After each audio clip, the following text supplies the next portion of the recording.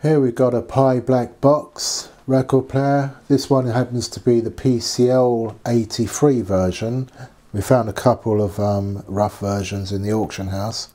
Later on, Mark is going to service these and take you through the circuit diagram and the work that he's done. Right now we've got the EL42 version where Phil Moss will take you through the circuit diagram. Pye Black Box. There are at least 3 valve amplifiers used in the Pye Black Box, and the black box is so called because it's actually brown unless you have the Japanese lacquer version, which is very posh with Japanese traditional scenes painted on it. They're the very desirable ones. Anyway, in this amplifier we have an ECC83 and 2 EL42s. Of which, although they are pentodes, you will notice that they are triode connected. Now the alternative version to this has them ultralinear connected, and that is the version that I repaired some time ago. But going to the input, well, it's a ceramic or crystal cartridge input, so we don't have a great deal of gain in this. You will notice the tapped pot for the volume, which is a difficult item to replace because you won't get tap pots anymore, not as new production. The reason for this is tonal correction at low levels, called loudness. So you've got a resistor and a capacitor, and basically it's something of top cut. To be done correctly, actually, it would need to boost both treble and bass relative to mid. However, that's rather more complicated. There is another version which has a separate pot for the correction, and you have what appears to be a stereo pot on the input for a mono input, but this is the simpler version with just one pot. So the signal is fed through a grid stopper to the first half of the ECC83. Very straightforward high gain amplifier, 220k anode load there. It then feeds to the phase splitter, again very simple split load phase splitter. So the resistor in the anode and the cathode are the same value, and note that they are both marked 2% tolerance. They're high stabs, they're the only 2 resistors probably that you'll find in it that haven't changed value.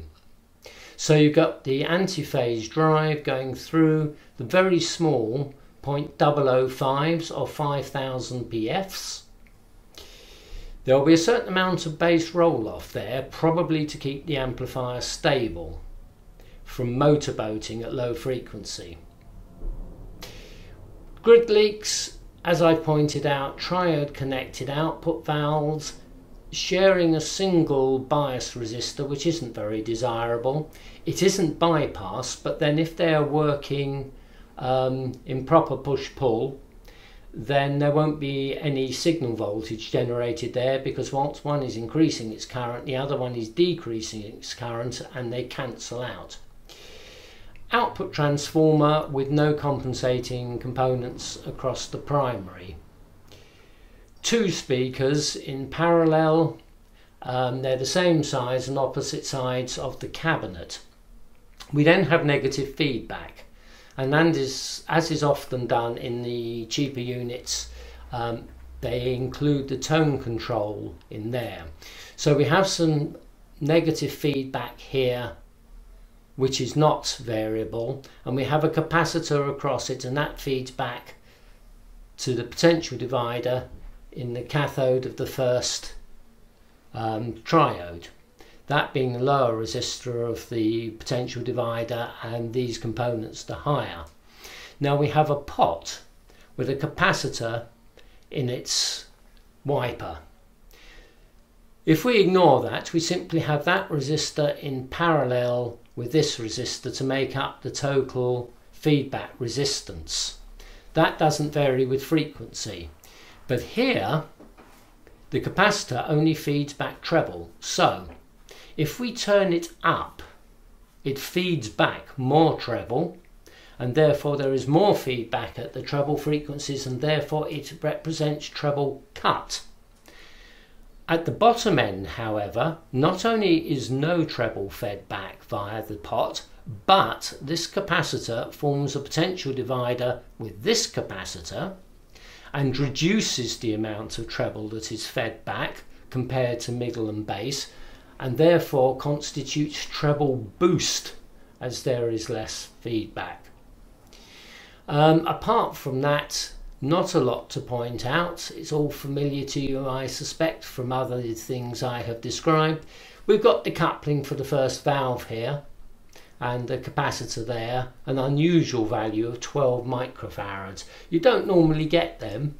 10 is preferred, but 12 isn't. But if you're making a lot of something and find you need something a little bit bigger, then they'll manufacture it for you. Full wave rectifier using an EZ41. Large capacitor here, 25 microfarads, which feeds the output stage directly without any further smoothing. Perhaps done a bit on the cheap, to be honest.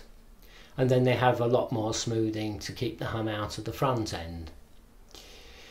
They earth one side of the heater.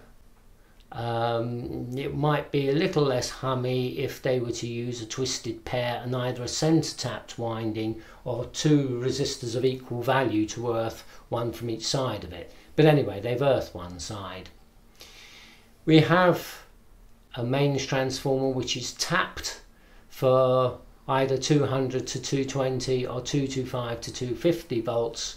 Obviously this is AC only, and they show the feed to the Gram motor.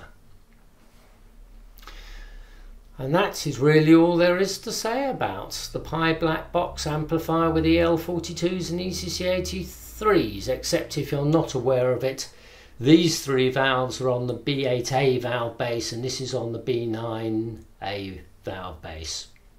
Finito!